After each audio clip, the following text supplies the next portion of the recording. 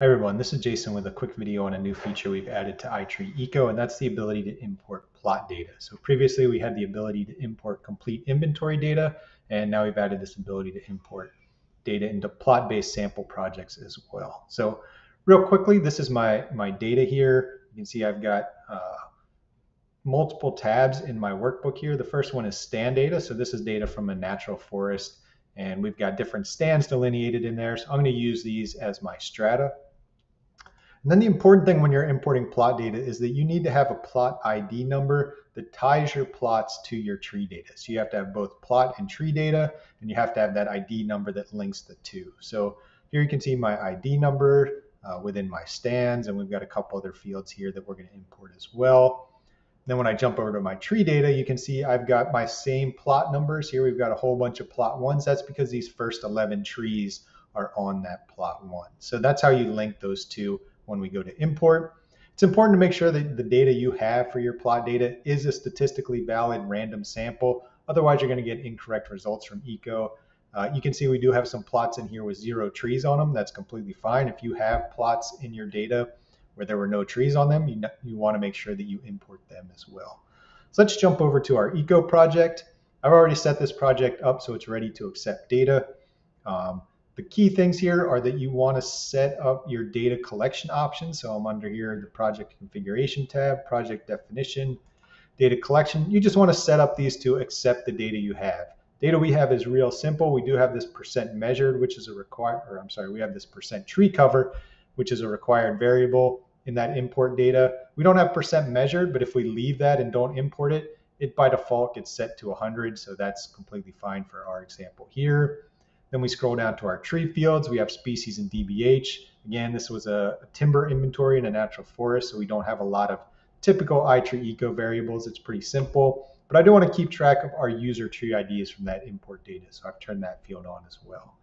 I mentioned that I was going to set up those stands as my project and strata area, so I've got my same stand numbers and the area of each one of those strata as well. So it's really important that you get those strata areas correct. Otherwise, the data and results you get from iTree Eco will not be accurate, especially when doing plot-based projects. So from there, we can jump over to the data tab. We're ready to import. You just want to click on what you're going to import. So I'm going to import my plots first, and I can click on the import button then. And now it's just our same data wizard we had when we were doing complete inventory. So I'll hit next here, and I just need to browse to the workbook where I have my plot data. And then it wants to know which sheet in that workbook I want to bring in, and it's already selected my plot data. And my first row contains column headers, and I'll go ahead and hit next here. And now we just want to select which fields we're going to import. So I said we have stands, that's going to be our stratum, and we'll just call that the description. That's what those values are in there. And then really importantly, again, you have to get that plot ID in there. So that's our ID. We can use different plot sizes too. So by default, Eco uses 0.1, a tenth of an acre, but this timber inventory used bigger plots. It used a fifth of an acre, that 0.2. So we can import that information as well. So we've got our plot size in acres here. We'll import that. And finally, our percent tree data.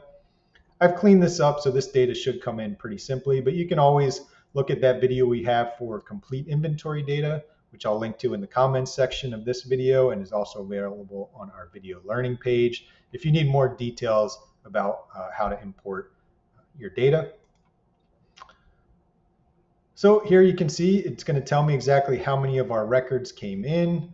It looks like all of the records in my data, all our plots are going to come in. We have none of those plots were rejected, so all that data is going to come in. So I can hit finish here. And really quickly, all our plots are going to populate here, but there's no tree data in any of these plots. You can see we've got no trees down here. So now we need to import our tree data. Click on the tree button up here. This is going to tell us which data we're importing. So if I wanted to import more plots, I'd have to go back to my plot button and then click import. But we're going to do our tree data now. So we'll click on trees and then import. Go ahead and hit next. And now we're just going to select that same workbook, but this time we want to make sure we grab the trees worksheet in there. Again, our first row contains our column headers. And again, now we're just going to match things up. got to make sure we get that plot ID field. So that's our plot field now that we're looking at our trees. I said I wanted to do user tree IDs, so rather than using Eco's tree IDs, we'll call our tree numbers our user tree ID. We have our species common names. Always good to map those species names one way or another just to make sure that everything's coming in correctly. This is going to be, again, a common name. And finally, we have DBH, and that's all our required variables. We'll skip everything else for now, so we'll go ahead and hit next. And it's just going to go through and check all that data. Since I selected to map my species, it's going to check to make sure that all the matches between our value and Eco are correct. Again, check out that video for complete inventory if you have more questions about that matching process. But everything came in, so that looks good. So I'll go ahead and hit next. And again, it's going to give us that report of how many fields it was able to import and if there were any rejected. In our case, there's none rejected, but if there were, we could check that rejected tab for the reason why. So we'll go ahead and hit finish here. And now hopefully all my tree data will come in and we'll have tree data populated underneath each one of those plots that we had previously. So yeah, my tree table is now full. If I go back to my plots, we can see plot 1 now has those 11 trees underneath it that were in our data. It's going to be the same for all the other plots. And now we're ready, if we want to submit this data for processing. So that's how plot data import works. Thanks for your time, and do check out that other import video on the complete tree inventory for more detailed explanation of how to deal with mismatched data and making sure your projects are ready to go to accept that data for import.